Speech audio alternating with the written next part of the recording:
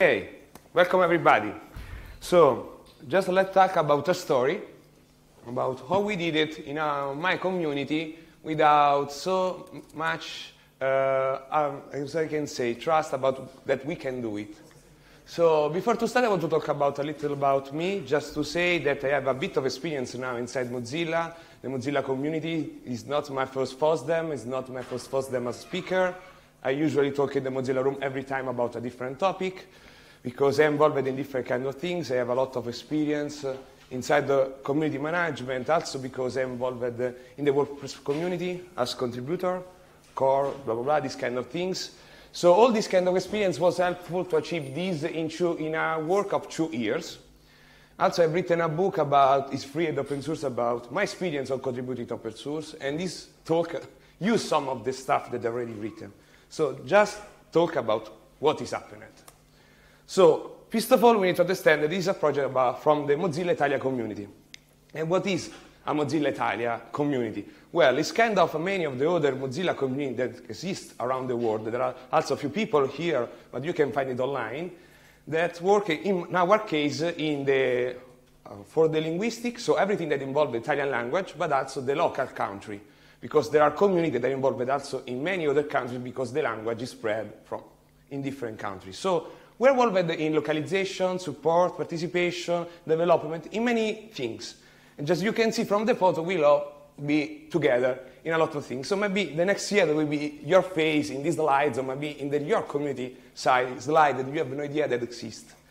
So we love to work together. And to work together, we worked in a plan of 2 years, because the speech recognition, the Mozilla Word, is split mainly in 2 steps. First of all, the data. This Mozilla is doing with the Common Voice project, or voice.mozilla.org project, where communities or people can unlock their language there, so people can start recording and review sentences, read it, of course. So we will have in the future a data set of public domain of any language. It is a big project, of course, and it requires a lot of time in a lot of ways. When you have the data, the next step is to use it. So, jumping on the last part is DeepSpeech. DeepSpeech is another project by Mozilla. It's written in Rust with a lot of bindings, etc. I don't have to explain what it is. You can find everything online. That just need your data to generate a voice recognition model. Now Mozilla released also the text-to-speech project based on that. So you can use it in a lot of ways. So the first year we worked on starting up the project to gather data. Then the next year we started working on using it. So what we did the first year to succeed on the first goal? Well, we allocated the language on the Common Voice portal. This means that we gathered a lot of sentences and defined some rules. As an example, how much it needs to be long, because we discovered when we tested this.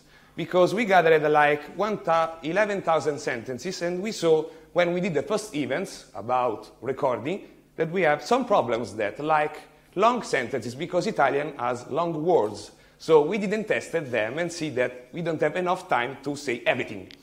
So with this event, the Italian Hacking Camp 2 years ago, and with a lot of the Mozilla swag that we have, we put price, just to get the most maximum amount of people testing it. Like we did, I don't know, for 20 recordings, you will get a Mozilla poster. The problem is that we got so many people that want to get swag that we have to double that. And we finished it anyway, everything. So we tested what we did, and we improved our rules. The next step was to experimenting promotion with zero fundings, because we are a community. We are volunteer. We do something else in the life, so we don't have so many money to put on that. So we experimented different ways, like organizing events in different cities with different people as speakers, so we can have something in the ground, then know better the place and know what is the best point to explain to get some feedback from the people. To do with that, we did an Italian slide deck of like 40 slides with a lot of things. To let to the speaker to have only the slides that they need. As an example, I have to go to speak at university, in computer science, maybe machine learning in speech is very interesting to explain. But if I go to a makerspace, maybe they don't care of that. They have no knowledge about that. So we need something more simple. In that way, with this kind of modular slides, we got a lot of speakers also from outside the community that promoted for us what we was doing it. These are kind of examples of the slide. This is the Common Voice website, just to explain where you have to press the button, these kind of things. This was one that explained what is machine learning. We had more of them, but you have to consider it was thinking but from the bottom to the top. So for any kind of audience, so we explain what is machine learning the most easy way, in this case.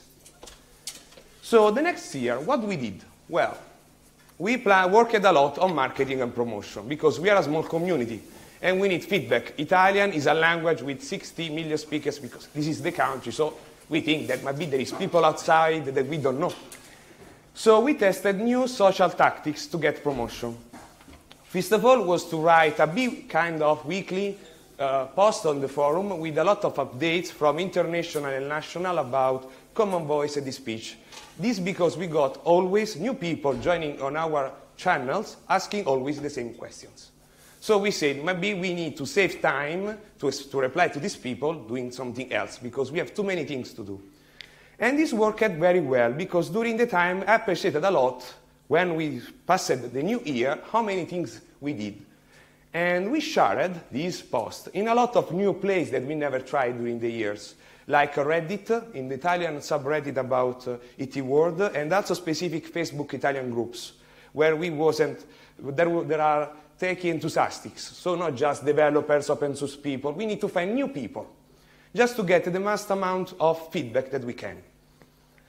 And also, with the help of Mozilla, we got the promotion inside about home page of Firefox. There are the snippets. I don't know how many of you saw, but there was a specific snippet for Italian users about try Common Voices. For us, was kind of incredible, because we did it on Common Voice in 5 months, 10 hours of recordings. With 2 weeks, with this promotion, we got 40 hours. Just to say that for us was, it's kind of incredible what we did with this kind of a bit of promotion, very good. Also, we created a category on the Discourse of Mozilla that is public, is international. You can find also Mozilla Employee there, you can find all the community, and there is a Common Voice category and also DeepSpeech. And we got an Italian category where to speak Italian, just for us, because the Common Voice website referred to Discourse, so that it was the only link where people want to try to find us. And also we tested with specific kind of tweets, but not from our Mozilla Italia social channel official, but also ours, with different kind of keywords, hashtag, just to see what was working better. One of the things that we did was to keep updated the slides, because time comes, there are changes, project evolving, so we need to update it. And we got the new people that was using it, and we have no idea, that contributed back to improving it. Next, also, we created specific kind of activities for people with zero knowledge of Mozilla, what works, what is the project, and also with few time to contribute. We saw, looking at the people that was joining us, what was the most interested things for them, what was the most uncommon background, these kind of things, just to understand what the people was joining, what we can offer just to them, to keep them part of what we are doing. The second part was to thinking about documentation and planning, so mainly community management. We defined a draft in English, this time, not Italian, and it's public, of course, like the rest of stuff, about our needs from Mozilla and the project Common Voice mainly. And we started to update this document during the year with all of what we did, what we cannot do, what are the problems, etc. And at the same time, we shared that, because it was public, outside the community, with these new channels that we found. Again, to be sure that everyone was informed, but also to get the most feedback to understand how to explain what we are doing, because it's kind of new, everything. And we planned a meeting with Mozilla employees that follow Common Voice, just to share our needs from the community and people outside that have no idea what is Common Voice. and to get answers and fix some things. So for us, it was very important to have this one-on-one relation with Mozilla, and this is possible. Also, review and gather ideas from all over the communities, not maybe just me or another volunteer that say, okay, we have to do this. No. We was open to everyone just to have the best effect that we can do with what we have, a tiny community. And we do also usually a monthly video call that is open to everyone, and we publish on YouTube after the call, but it's open to everyone. So we got people that was just joining there just to show what we are doing, just, people. And define goals for any kind of area that want to do something. Later, when we saw our people, our volunteers, what they can do, we saw the priority. So just not say these are the area, but just to say for every area we want this as a priority, and let us see who can do it everything. So for us it was very important also that every decisions was open. So everyone can say something, because for Mozilla we need transparency, we need inclusion of everyone. And also we extended our internal ideas to all the community, because we opened the thread in the international category on Discourse to see also other community how was doing something that maybe we have an idea, maybe someone already did, and often happens, but there is no communication often.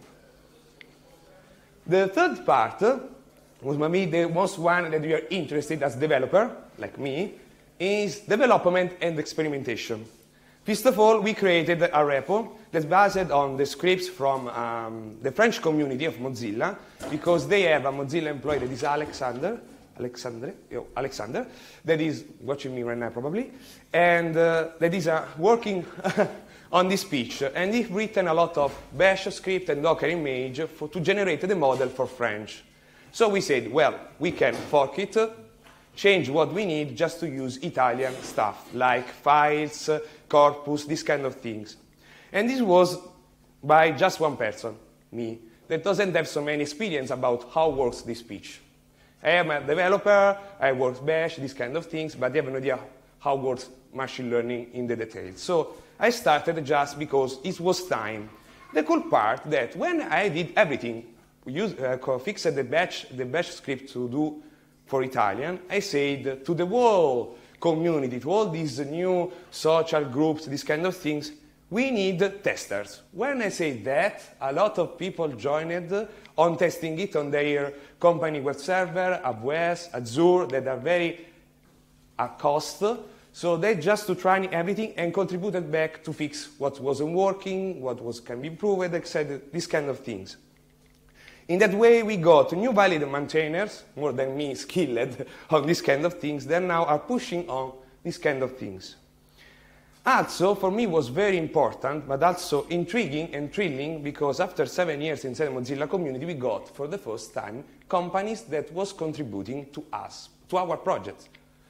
And in this case, we got patch, server, support, experimentation. In this case, the most simple was a Telegram bot that compared the recording with Google Speech and our model.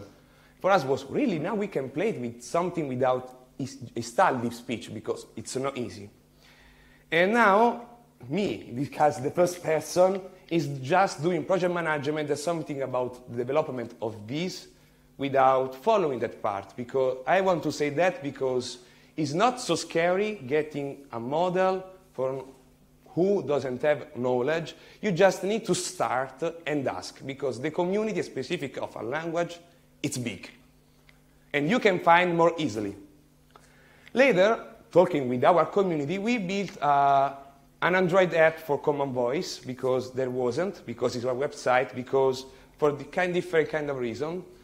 Also, to spread as much we can, we did a new leaflet, because we have this repo about, in Italian, with the leaflet about, I don't know, Mozilla, what is Firefox, this kind of thing. So when there is an event by, I don't know, a Linux user group in a city, and we don't have anyone there, they can print it and share it. And we did one about Common Voice and DeepSpeech.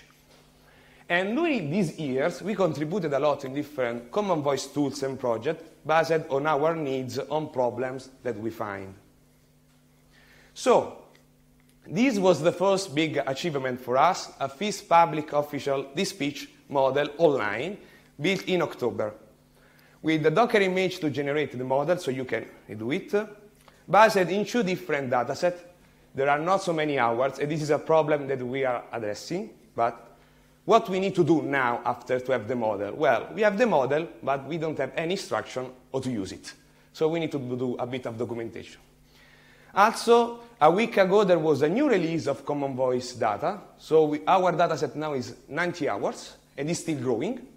So we need to update the model, and also with a lot of things like transfer learning, these kind of things, and testing it.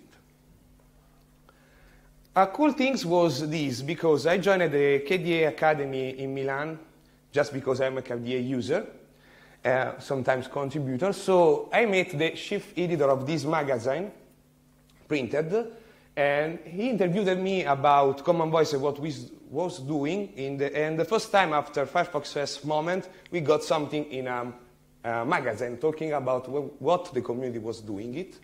There is also a video interview uploaded on YouTube, but also in the DVD attached to the magazine. So for us, it was very interesting because we didn't any effort on doing this kind of marketing. Just going around for us was very helpful because I have no idea that I got this for the community. So what is next? This year for Italy will be very important because we will have 2 big national international events, and the past year there was nothing, just to understand what is the situation. And we will join them with different ideas about testing it, improving, etc. We will want to create also Italian videos about how to use Common Voice, because we have people that always ask the same questions again, like, what is the best microphone? I have to do a review, a sentence as an example. So after a while, it's better to do a video that is more easy to see, instead of long documentation. Also, we need to do tutorials about using our model. We want to do it in Italian, but there are a lot of projects that already implement this speech and release their tutorials. But we want to do it in Italian for our model. That way we can gather more people. And also, get ready for the Linux Day, because in Italy we don't have the Software Freedom Day. We have the Linux Day. It is usually in 70 cities in the same day. And as Mozilla, we have usually 5 or 6 cities with Mozilla Talks. We want to be sure to extend this our area. So closing it, there is a long blog post version with all of the links, also in the forum, because the Mozilla employees that's working on Common Voice asked me to write my experience, and I did it. And I did also the slides, so you can find a lot of links, ideas, etc. there. For any question, of course, I'm here. Instead, if you are Italian and want to know more, we have Telegram groups. You can reach us with this both. In case, for the others, non-Italian speakers, of course, I'm here. I'm finished.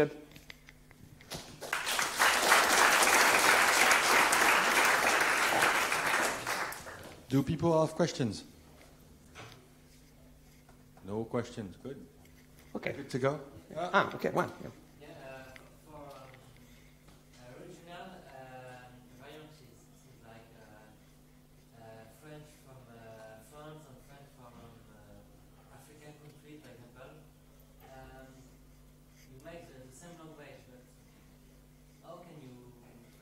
This is a cool. Okay. So the question is, how do you manage variation with languages? And the example was used as French, where when there's accent between regions, and they don't use the same expressions and stuff. This is a good example because if you see the French scripts, they're using different datasets, like also for African. But the good part is that Common Voice, when you register a profile, you can set what is your accent for specific languages, like French and English mainly. For Italian, it's complicated. So in the dataset, it's reported for every recording. It's anonymous, the user, but you know what is the accent. So if you want to build, as an example, just use Common Voice for French, but from people from poor French, as we can say, you can do it. And what is the quality when you mix different datasets, like this case? Well, this depends on the amount of hours. More amounts of hours you put there, maybe the quality is better. So it's kind of experimenting this. A part of the answer is you need diversity in the recordings. If you listen, if you participate a bit and go to voice.mozilla.org and you don't want to use your voice, you can just listen.